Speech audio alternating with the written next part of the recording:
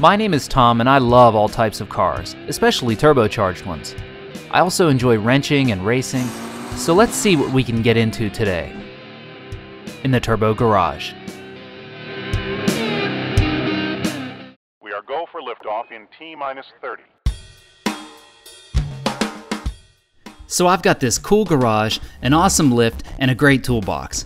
But no garage is complete without an air compressor, and I definitely have one.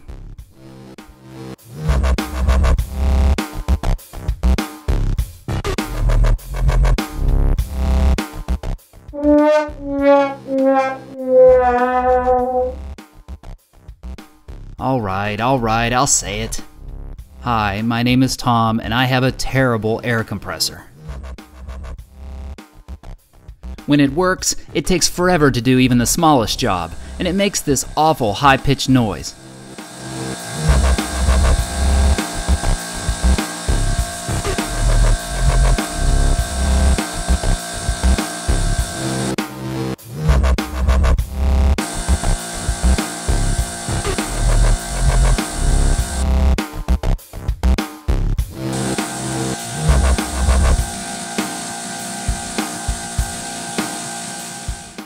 Usually, I have to beg it to work.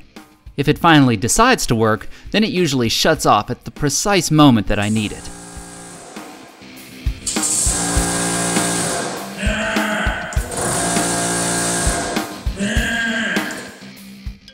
Hey, get back here!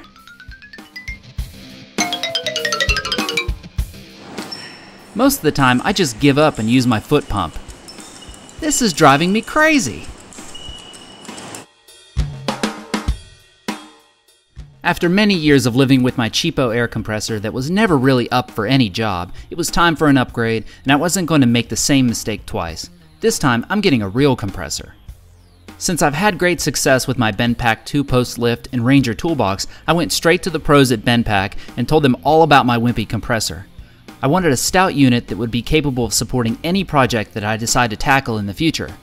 The folks at BendPak are always great to talk to and ready to help. In fact, I like to call and ask for their advice on all sorts of things.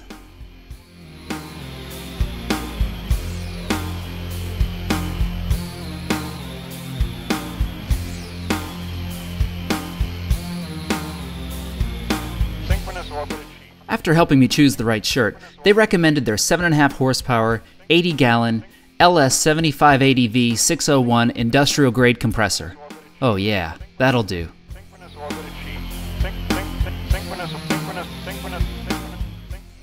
In no time, a big delivery truck showed up with this giant 600-pound beast. The truck driver and I mangled the packaging a bit getting it up the driveway, but we managed and I wasted no time tearing into it.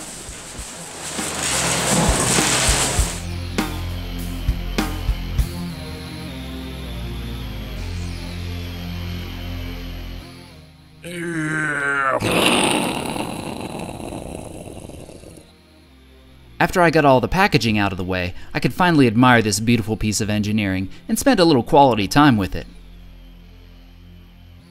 Me likey. Oh my goodness. Let's take a closer look at what makes this such a great compressor. The first thing that you see is the big Tri-Max extreme duty cast iron 3-cylinder 2-stage pump. It's quite a sight to behold, but its real beauty lies in its efficiency, as a larger pump will make more power consistently without generating as much heat. A big pump like this that runs at slower speeds is not only powerful and efficient, it's also quieter. Right next door is the best electric motor that you can get, an efficient, reliable, and high-performing Baldor 7.5 horsepower unit. For 80 years, Baldor has been an industry leader, so you've got great peace of mind that you're getting the highest quality motor available. This is a belt-driven compressor, which allows the pump to spin slower than the motor, which further improves efficiency and reduces wear and tear versus a high RPM direct drive setup. These powerful goodies are perched atop a huge ASME-approved 80-gallon tank that is built by Manchester Tank, who is the world's premier manufacturer of pressure tanks. As you continue to examine this compressor, you'll see high-quality parts and smart engineering everywhere, like durable, moisture-fighting copper piping and a pressure switch that works together with an unloader valve for easy starts and long pump life. After taking a closer look, you know you've made an excellent investment in a compressor that is built with the best components and will offer many years of trouble-free service.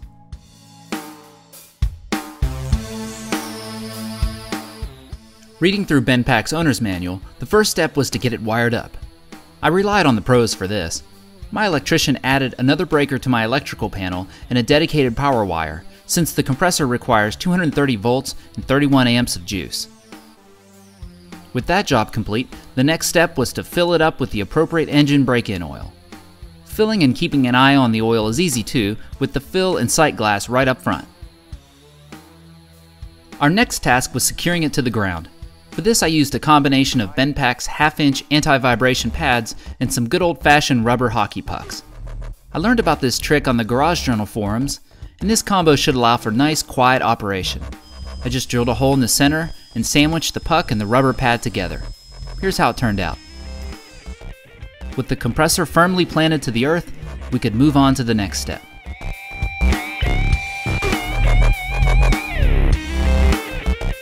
Other than choosing the right compressor for your needs, the next big consideration is where you'll place it in your garage, how you'll plumb the lines, and what accessories you'll need. I put lots of thought into this and found it best to think about the tasks I typically take on and then planned my setup around those tasks. With that in mind, I decided on this compressor location, with the airline running up the wall with a drop and hose reel between each garage door. There are limitless options here. This is what will work best for me. So here are the items I chose to make the most of my new compressor. First, we have the RapidAir Maxline air piping system. I chose their 3/4 inch master kit because it's easy to install, it's affordable, it will never corrode, and the kit was perfect for my needs. It's also easy to expand a system like this in case I need to add some more lines or drops to my garage someday. I also picked up a couple of 50-foot retractable hose reels, RapidAir's filter and regulator, a flexible line to connect from the compressor to the regulator, and other fittings and short air lines to get me up and running.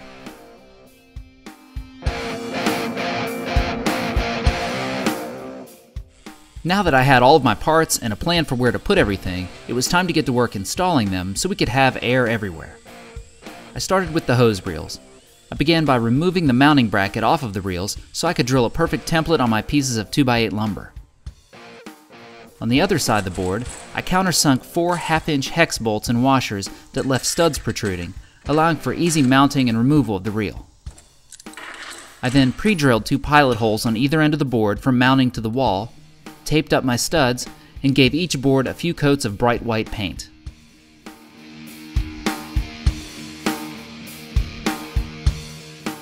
After measuring and leveling the mounting boards, I used lag bolts to secure the boards to the wall studs. An impact driver makes quick work of this job. Next, I screwed on air couplings to the end of the hose reels. This is simple enough to do, just be sure to use some high-quality thread sealer to prevent leaks. Wipe off the excess sealer, and you're all done. With the board secured to the wall, it was time to hoist up the 32-pound reels. I then threaded on the washers, lock washers, and nuts and tightened them up. Here's how the hose reels turned out. Nice!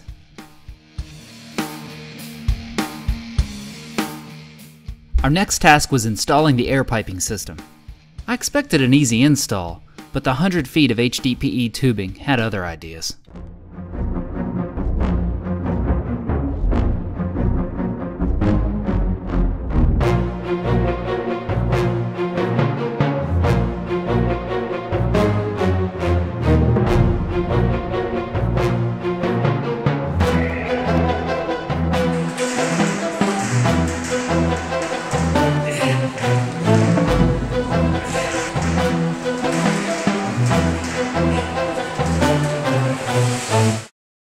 Once I tamed that wild tubing, I attached the flexible rubber line from the compressor to the wall-mounted RapidAir regulator and filter.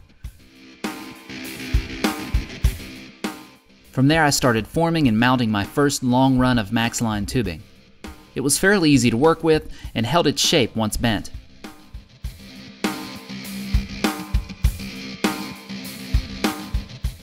RapidAir provides these clips to mount the tubing to the wall. They can be paired up too in case you're running more than one line. Just screw them into the wall and they hold the piping nice and tight. Now it was time to run my first drop from the ceiling down the wall. After careful measuring, I cut the tube using the supply tool.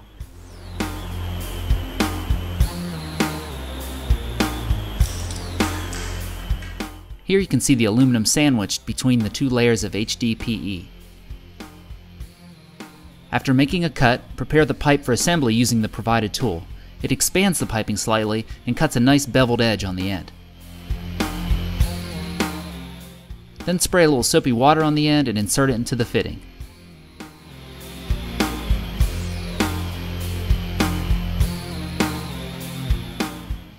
Make a quick reference mark and then tighten to 3/4 of a turn. That's all there is to it. After that, it was time to install my second airdrop. I used the included T-fitting and ran the line over to the next bay.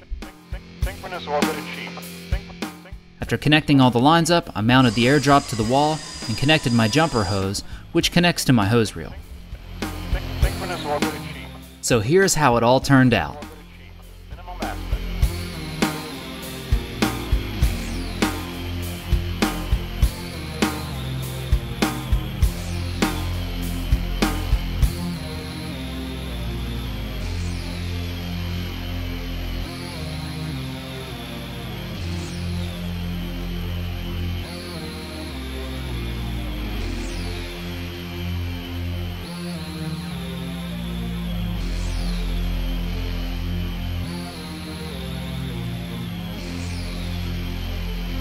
Oh my goodness.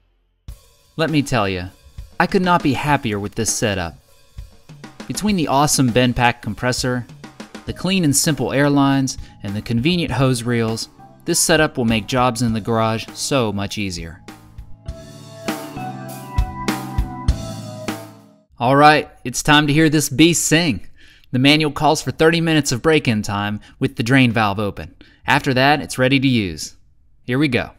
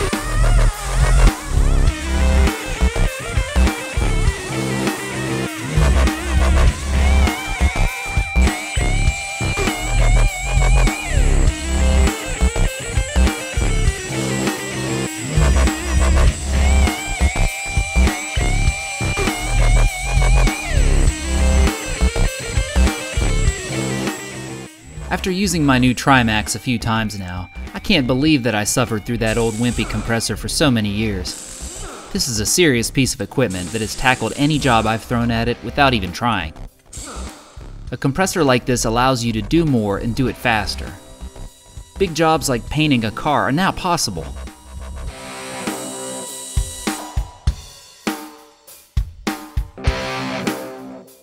Oh, and my bicycle foot pump is getting a well-deserved rest.